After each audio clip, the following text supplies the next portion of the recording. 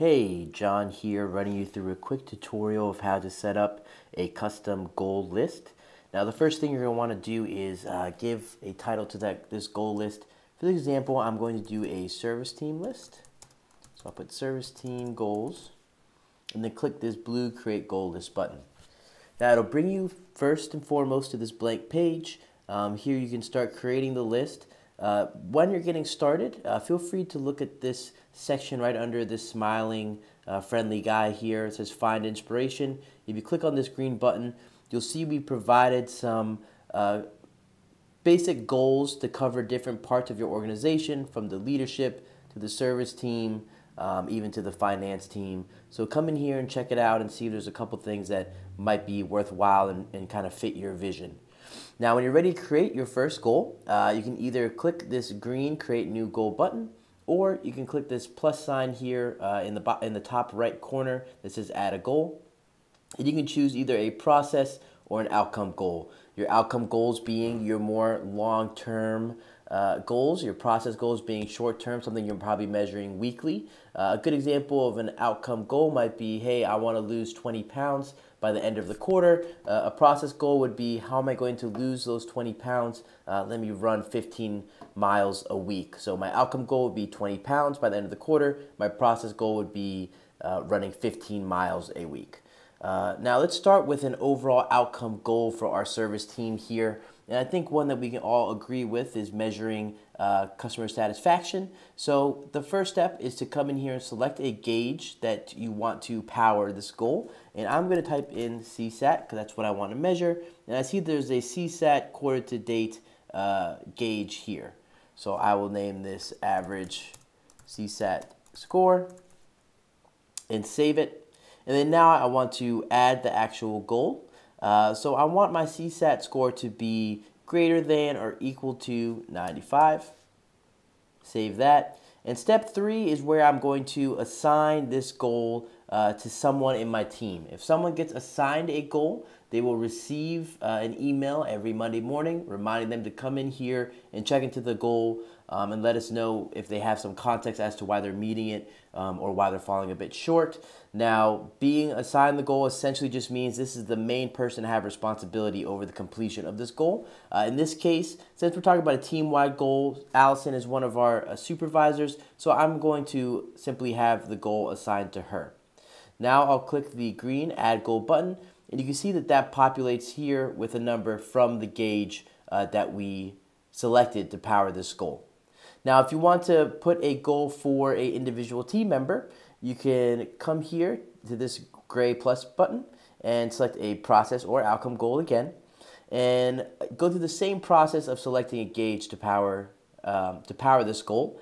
Now, for some of you, depending on your data source connection, you may have some default goal gauges already on your account. To check that, simply type in the word goal, and you can see here that on this account I do have some defaults. And I'm going to select the average times of resolution. I think bringing that down would be a good indicator of something that may improve my overall customer satisfaction score. Now I'll type in here average time to resolution. Save it. And I'm going to want to filter out this gauge for an individual technician's data. Now, you may recognize this symbol from the dashboard filtering. If you click on it, you'll be able to select a field to filter for. In this case, I'm going to use the Resolved By field. And then you can select one of your technicians from the list provided. I'm going to use Steve for this example, and I'm going to give him a goal of less than or equal to 0.5 or 30 minutes for an average time of resolution.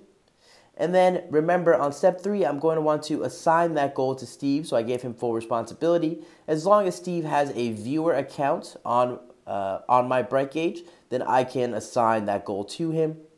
And I see that Steve does in fact have a viewer license, so I will assign the goal.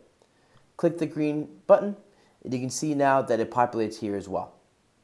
Now, one more thing that might be helpful is hiring another service team member to help me improve this customer satisfaction score. However, that's something that's not necessarily tracked via a gauge or even by using numbers. But that's okay. We can click this plus button, do an outcome goal, and you'll see in the bottom right corner, it gives you the option to do a manually entered goal. So if I select that button, you can see that the number 1 now changes to a simple display name where I can write service team new hire.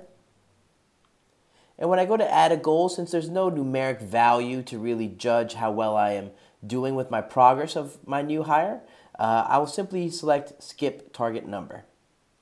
And I'm going to let Allison have that goal assigned to her because she's one of the supervisors, and click the green add goal button.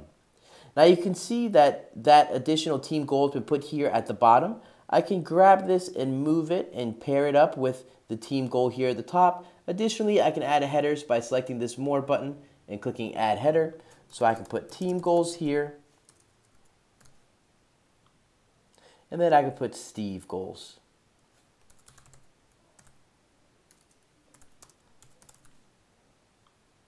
Now the header can also be moved just like the goal rows. So I'll move this down so I can separate Steve's goals from our team goals, but still have them on the same page. Now, as mentioned earlier in the video, when someone is assigned a goal, it is their responsibility on Monday mornings to come in and check in. You do that by simply clicking into the appropriate square. Now, when you click into the square, it will automatically take you to check in for the previous week's data. Now, I'm making this video midweek, so it's showing me last week's date range. When you go and sign in and check in on Monday mornings, it'll obviously reflect that previous week's data, which is exactly what you want. But just in case you're doing midweek check-ins, make sure that you select the correct date range, which you'll see appear here. And then if you have too many decimal points or you need to change the numbers, you can always manipulate them here and provide some context and put one bad review maybe. Check in, and you can see since I did not meet that goal, it was below the 95, this square now appears in red. Since I changed the numbers slightly, you can see this little person icon appears in the bottom left corner. And then because I provided some context saying one bad review, you can see these lines appear in the bottom left corner as well. If I wanted to go back and look at what I wrote here, I can click in, and you can see that it provides me context here, one bad review. Now for the non-gauge powered goals, to check in, it's the same process. You simply click in, make sure you have the correct date range selected, but instead of having any numbers available here in the bottom part of the module, you'll just select off track, on track, or once you've completed it, you can select that, or if maybe this was a quarterly goal and the quarter came to an end, we didn't hire anybody, we can mark that off as missed. In this case, I can write on track, click check in, and when I come out, you can see that this square, because I am on track, is now appearing in green. Now, I hope that this makes sense. If you have any further questions, please feel free to reach out to our support team at support@brightgauge.com.